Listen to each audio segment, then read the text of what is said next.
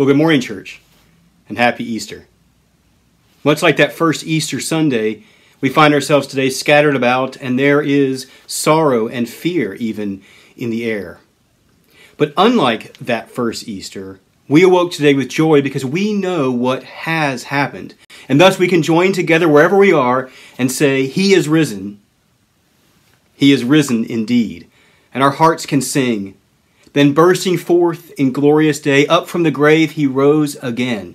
And as he stands in victory, sin's curse has lost its grip on me. For I am his and he is mine, bought with the precious blood of Christ. Well, I am Chaplain Jason Gregory, the Assistant Command Chaplain, and I'm coming to you from my home. Yes, I actually do have a church window in my home. And I'll soon be joined by Chaplain John Logan from the chapel, who'll be preaching God's Word this morning, as well as Monty Maxwell and Bill Myers, who will lead us in the worship of Almighty God. Hear now our call to worship. Our help is in the name of the Lord, who made heaven and earth. Our opening worship hymn today is number 367 in the Gray Celebration Hymnal. Yes, you can find the same gray hymnal we use in the chapel online. I'll let you pause it now, even if you want to go get that. Number 367, Christ the Lord is risen today.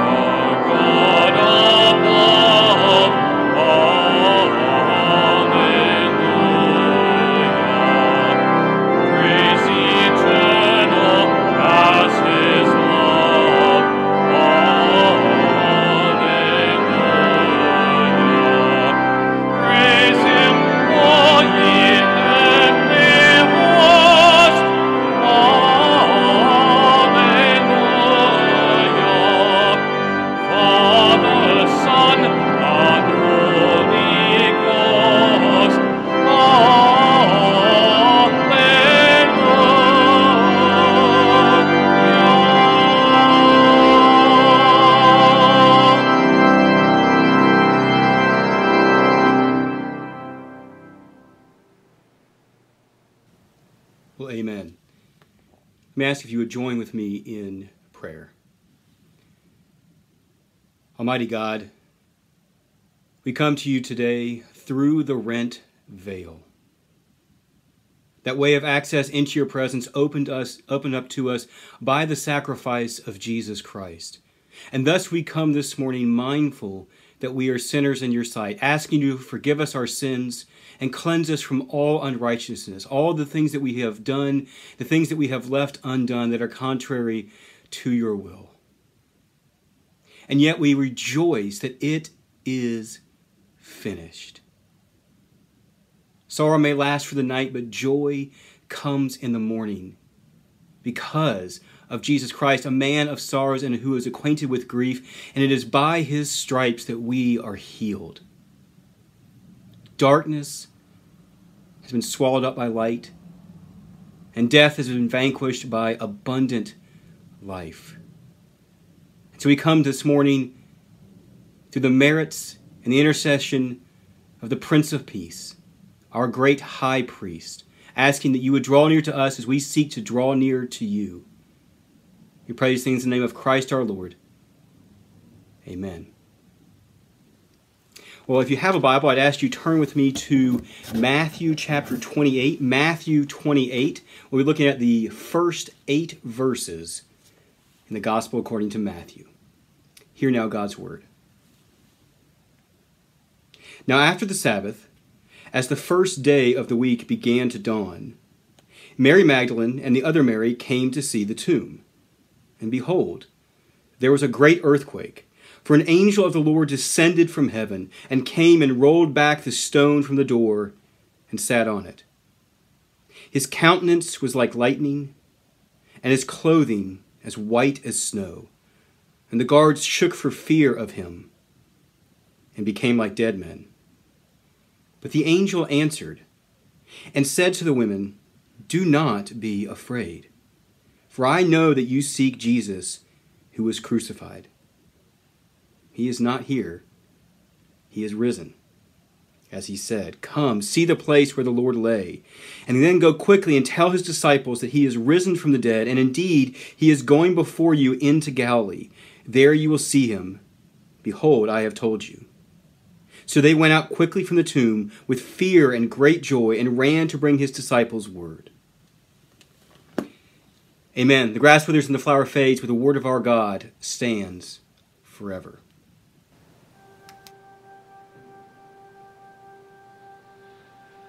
The sky shall unfold,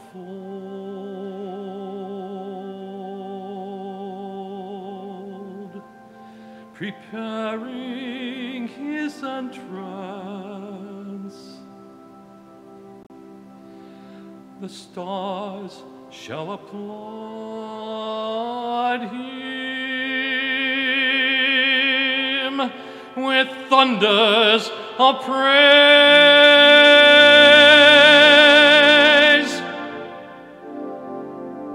The sweet look in his eyes shall enhance those awaiting.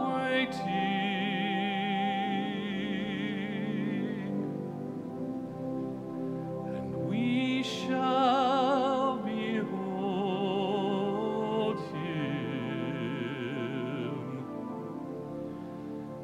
then face to face.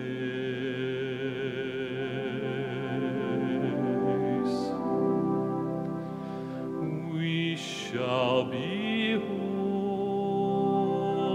him. We shall behold him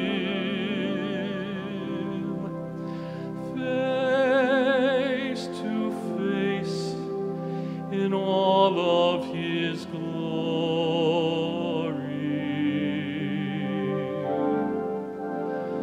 We shall behold him.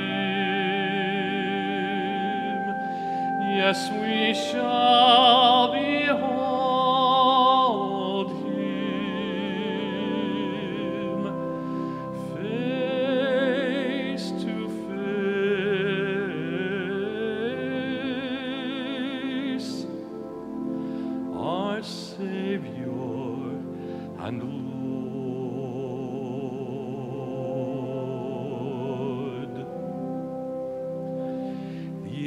angels shall sound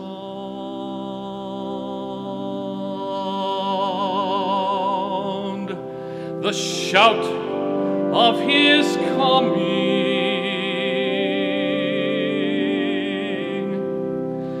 The sleeping will rise from their slumbering place,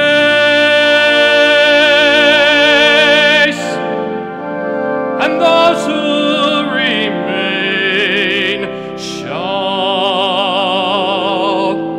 shall be changed in a moment, and we shall behold him then face to face.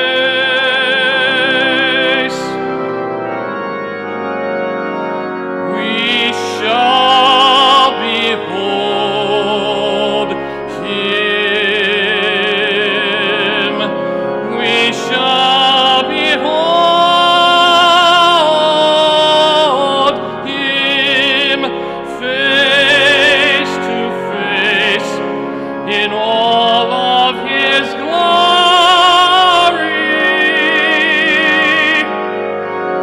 We shall behold him. We shall behold him face to face. Our Savior and Lord,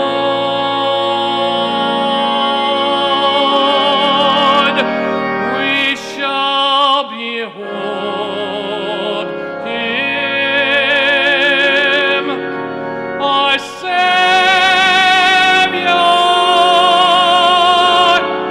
and Lord, our Savior and Lord.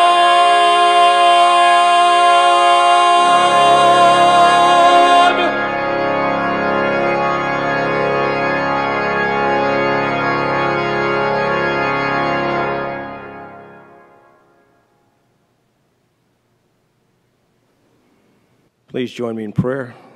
Dear Lord, let the words of my mouth, the meditations of our hearts, not only be acceptable in thy sight, speak to our hearts and minds, to receive thee, to listen to thee, to hearken to thy voice. These things we pray in the mighty name of Jesus. Amen. Today is Resurrection Sunday, also known to many as Easter, and this is the day we commemorate the resurrection of our Lord and Savior Jesus Christ, who gained victory over death and the grave. I want you to think back for a moment.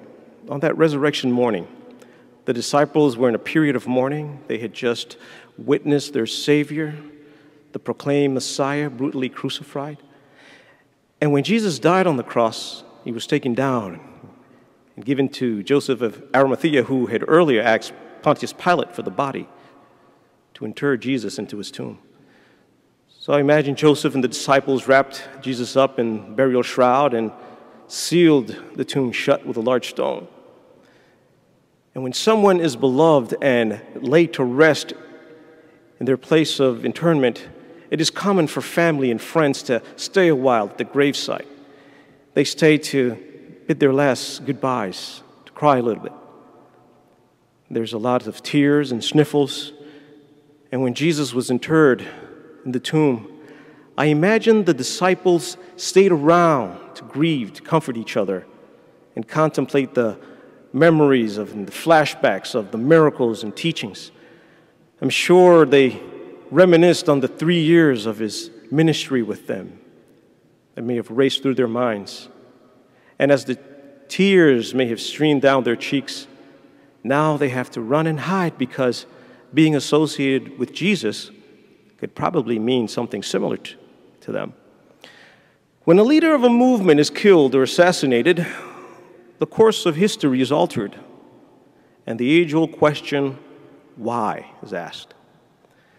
The disciples, while in their moment of grief, had forgotten that Jesus' kingdom was not of this world. Jesus was Judea's greatest hope for political and social change.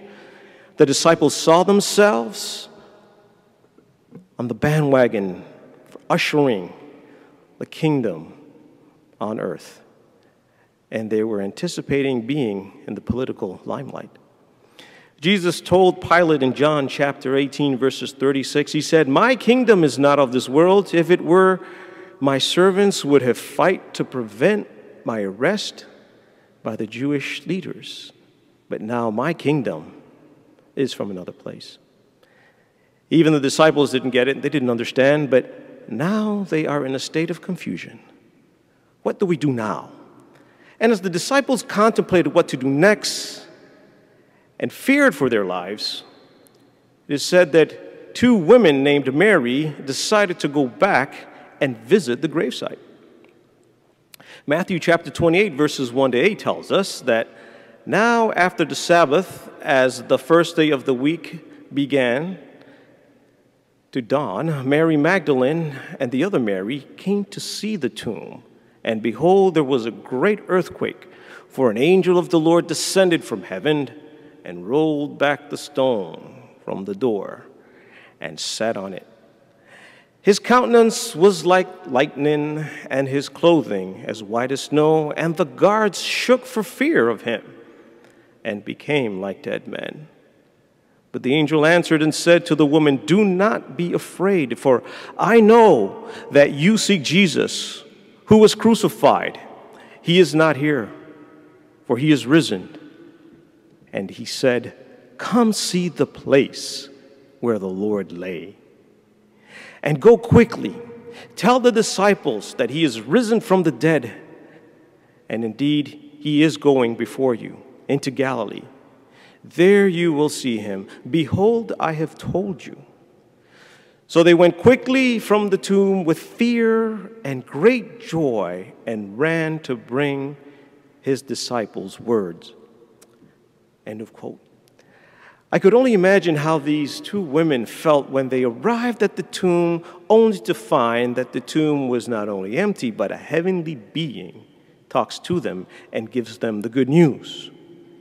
He whom they seek is not dead, but alive.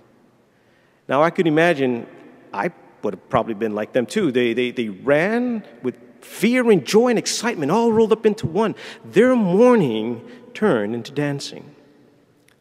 Last week, Saturday, April 4th, commemorated the 52nd anniversary of the assassination of Dr. Martin Luther King Jr. Dr. Martin Luther King Jr., a champion for civil rights, nonviolence, he challenged the status quo, spoke truth to power, and during a time in our nation's history when there was not only social injustice, but also social instability. He was assassinated April 4th in 1968 in Memphis, Tennessee. And the night before his assassination, on April 3rd, Dr. King preached at the Mason Church in Memphis. He preached what is known as his famous "I've been to the mountaintop" sermon, which still resonates to this day. Civil rights leader and House Representative John Lewis said, on August 4th, 1968, during that turbulent time, something died in America. He said, something died in all of us. When the lives of great leaders for social change are tragically cut short, the movements and visions they championed are eventually materialized. And they're materialized by those who believed in their cause. And those slain, we see their dreams lived out as we work and fight together as Americans. Today, you can visit the tomb of these stalwart visionaries. I've had the opportunity to visit some of these famous grave sites of leaders and people who left a legacy and mark on history. The tombs of John F. Kennedy, Robert F. Kennedy, Martin Luther King, Alexander Hamilton, and many, many others. Here at our Naval Academy Chapel, we have the Academy graveside that has all the corpses of famous individuals in the Navy who left their mark in society. And here at the Academy Chapel, below me, is the crypt of John Paul Jones, the father of our Navy. There is a solemnity that comes with visiting the grave sites of those who left a mark on history. But for the ones who were martyred, sometimes I question, had these individuals had not been killed, had they been alive during their time, what would the current condition of their time and even our time have been had they not been cut short by an assassin's bullet? My brothers and sisters,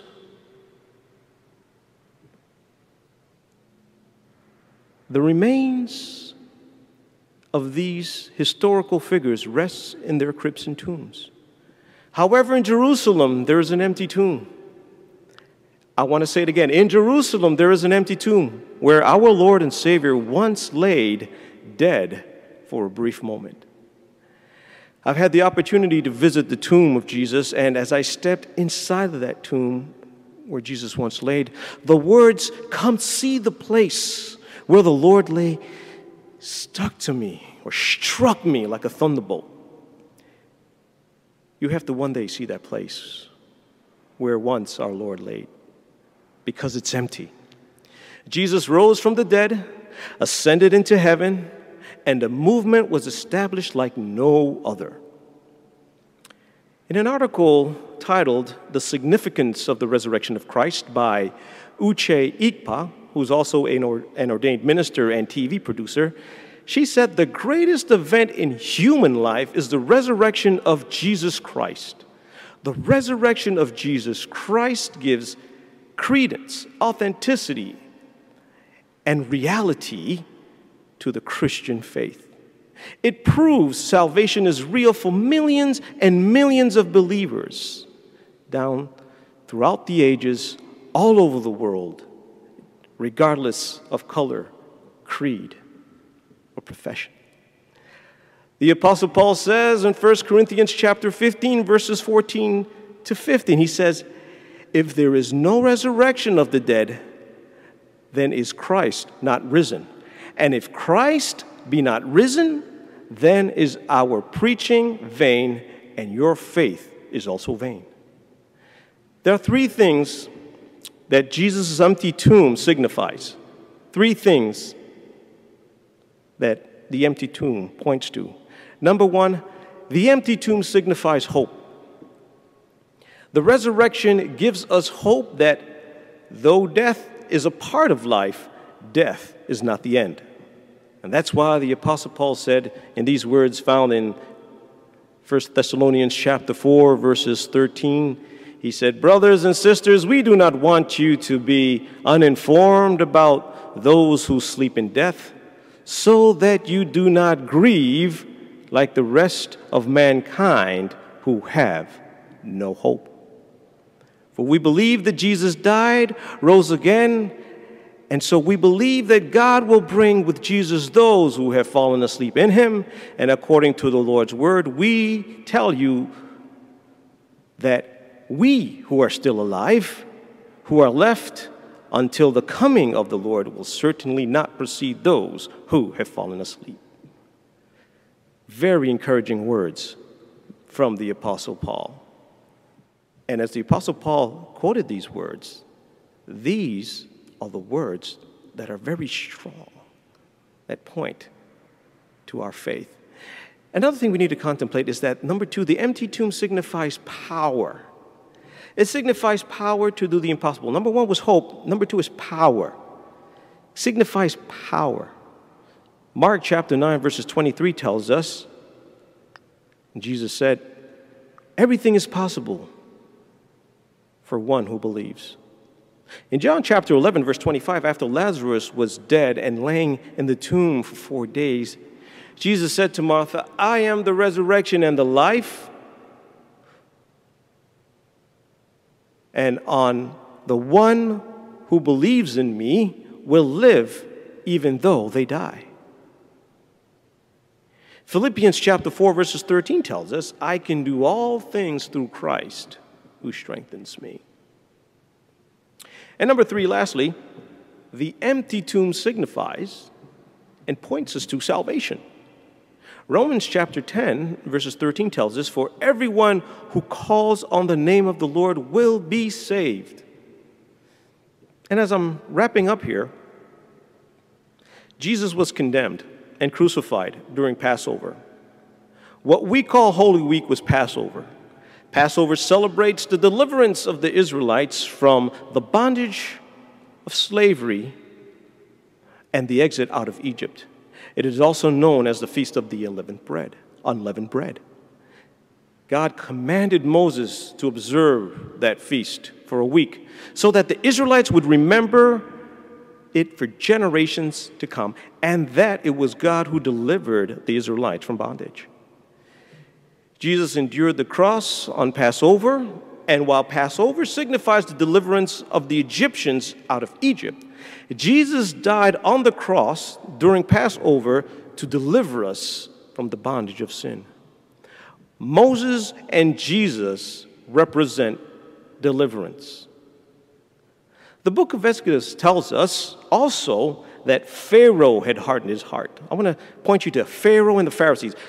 Pharaoh hardened his heart. Even though he saw the power of God through the 10 plagues, it was not until the last plague, the plague of the death of the firstborn child and all of the firstborn animals, that he eventually decided to let the Israelites go, but he still eventually changed his mind and pursued the Israelites.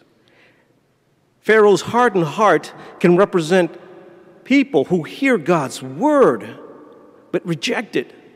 They see God's power revealed in so many ways, yet they reject the pleading of the Holy Spirit. The Pharisees, on the other hand, they saw all things that Jesus did. They too hardened their hearts. They saw everything about Jesus that pointed to him as the Messiah. They saw the miracles, the life he lived, the lessons he taught, yet they too hardened their hearts to the point of violating every precept and rule and law of Passover so they could condemn Jesus. Pharisees can represent individuals who have a form of godliness but deny its power. They are people who seem Christ-like or who seem God-like in appearance, but in their hearts they're unforgiving, full of pride, full of jealousy, envious. Don't be like Pharaoh. Don't be like the Pharisees. Do not harden your heart. We are not saved by denomination. We are saved through Christ. And Christ would like for us to have a relationship with him. So as I conclude, and in conclusion, the place where Christ one laid represents power, hope, salvation. Come see the place where the Lord lay. He is not here, for he is risen. This Easter, as many celebrate the resurrection of our Lord and Savior Jesus Christ, let us open our hearts and accept him into our lives. And if we already have a relationship with him, let us take this opportunity to commit our lives to him. And if you have not done so, why not do so at this time? It is my prayer, my brothers and sisters, that the hope of the blessed resurrection, as we contemplate on Jesus' resurrection, let us also contemplate on the assurance of his soon return. May God bless each and every one of you on this joyous day. Sitting or kneeling, would you join me in prayer? Father in heaven, this is the day you have made, so let us rejoice and be glad in it. Our hearts are full today because the tomb was empty. Our lives are blessed because Christ was accursed. Our sins wiped away because he who knew no sin became sin, that we might become the righteousness of God in him. We find ourselves in a time that feels uncertain, frightening, disorienting. But you do not change like the shifting shadows. You number every hair upon our heads. You know the end from the beginning. You are the great physician and have risen with healing in your wings. And so we come praying that you would stay this virus. Bring healing to those who are suffering and comfort to those who grieve. May the hope of the resurrection bring solace. Father, we cast all our anxiety upon you, for you care, and you rule and reign from on high. If any day shows this, it is Easter. For today the grip of fear is cast out by your perfect love. The sting of the grave is vanquished, the serpent's head crushed, the grave's throat stopped, sorrows healed, tears dried, and we are ransomed, healed, restored, forgiven by the risen and exalted Christ. And so made like him we rise. Ours the cross, the grave, the skies. We now pause to pray for the Naval Academy. Give your grace to all those who lead and guide her affairs, that they may discharge their respective duties acceptably unto you. To our scattered midshipmen, give wisdom and strength, that they may diligently and honorably pursue their studies, confront with courage the challenges of life, and perform their duties faithfully unto you. Give rest to those who feel overwhelmed, who are weary and heavy laden, for your yoke is easy and your burden is light. And mercifully take into your almighty and most gracious protection the Navy, Marine Corps, and sister services. Preserve those who serve from danger upon the sea, on the land, and in the air, and from the violence of the enemy until that day when swords are beaten into plowshares, and wars, famine, and disease are no more. And now let us pray the words our Savior taught us to pray, saying, Our Father, who art in heaven, hallowed be thy name. Thy kingdom come, thy will be done on earth as it is in heaven. Give us this day our daily bread, and forgive us our trespasses, as we forgive those who trespass against us. And lead us not into temptation, but deliver us from evil. For thine is the kingdom, and the power, and the glory, forever and ever. Amen. And now would you join me in the Midshipman's Prayer?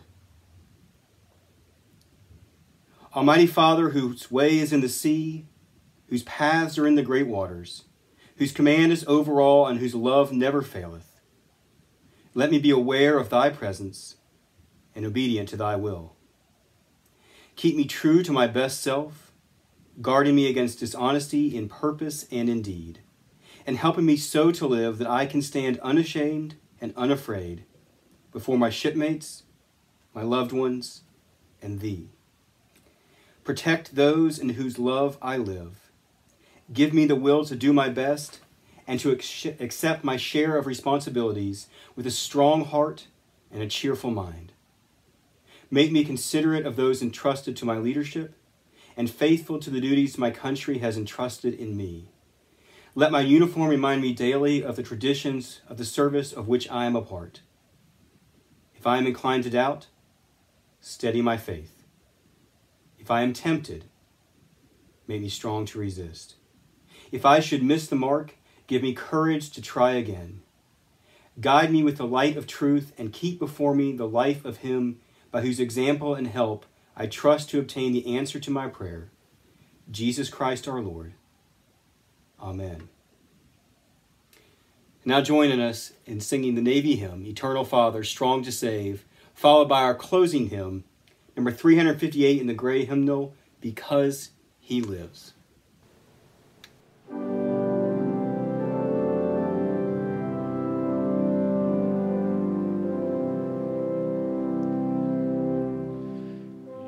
Eternal Father, strong to save, whose arm hath bound the restless wave, who bids the mighty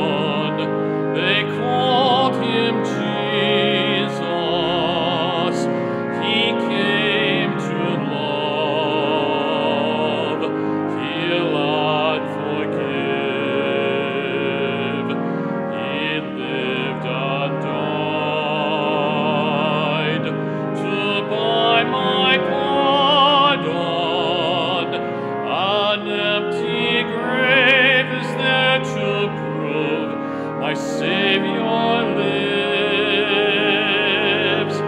because He lives, I can face tomorrow,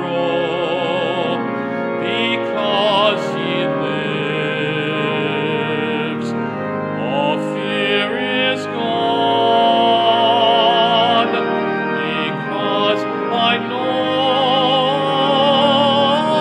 He holds the future, and life is worth the living just because He lives. How sweet to hold a newborn baby and feel the pride and joy He gives, but greater still, the calm assurance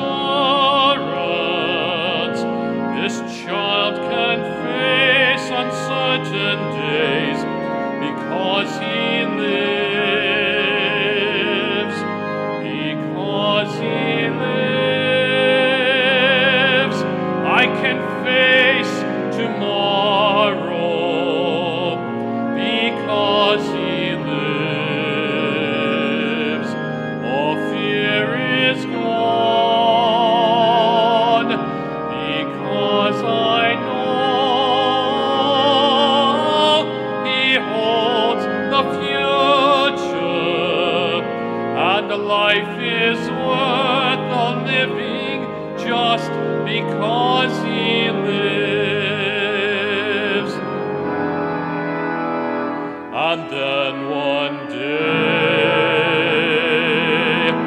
across that river, I'll fight life's final war with pain.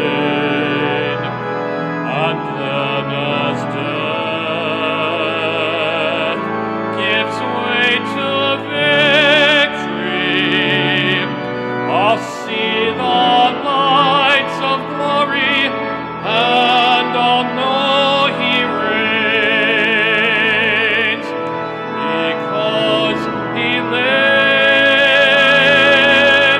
I can face tomorrow, because He lives, all fear is gone, because I know He holds the future, and Christ is worth the living just because He lives.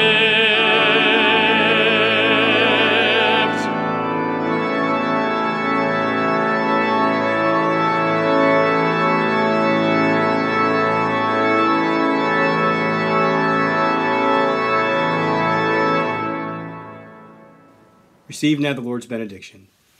May the grace of the Lord Jesus Christ and the love of God the Father and the fellowship of the Holy Spirit rest and abide with you all now and forevermore. Amen. Go in peace to love and serve the Lord.